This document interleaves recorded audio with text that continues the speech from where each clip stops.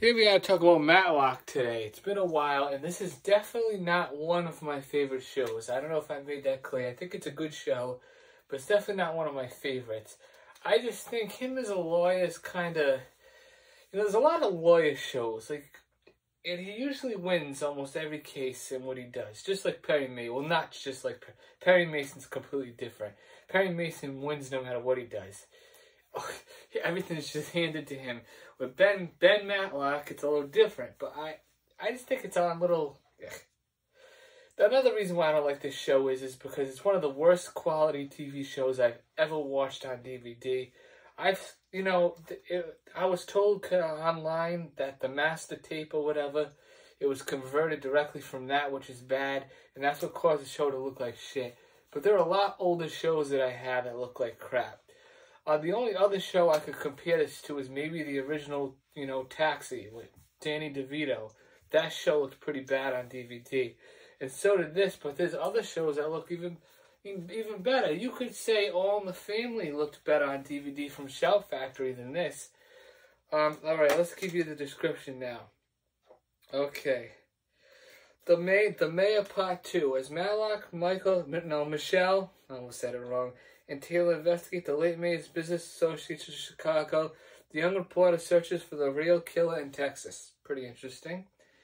A client of Matlock's was sent to prison for killing his wife. Now newly released, he's accused again when it appears she previously faked her death. I think it's going a little too far when you have the same person get accused twice. But I guess they were running out of ideas at that time.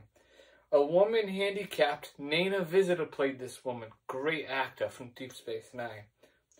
A woman handicapped from a horrible car accident demands a divorce from her abusive husband, but when he is murdered, her psychiatrist is charged. All these episodes took place in 1989, by the way. I hate when the piece of plastic gets in the way of the guide.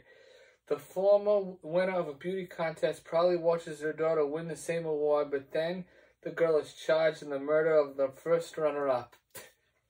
So, Matlock isn't horrible. It's just, like I said, it needs a lot of work. I'm trying to find a pen so I can mark this. I don't know if they had any movies. I don't think they did. I would have purchased them. But I will. I'll purchase the movies if I find them. What I'm going to warn you with, get these individual cases rather than everything bunched into one, because then you're going to have to either get a whole nother case with it and the show. Either way, it's going to be expensive. It's a lot of money to buy as a piece. They're at least $15, $20 a piece, if not more. And that's all for dirt quality. If I had known that, I probably would have never bought the show, or I would have bought them in the No, don't buy those crappy cases. Remember all my Night Court videos. Don't do it. Alright, bye-bye.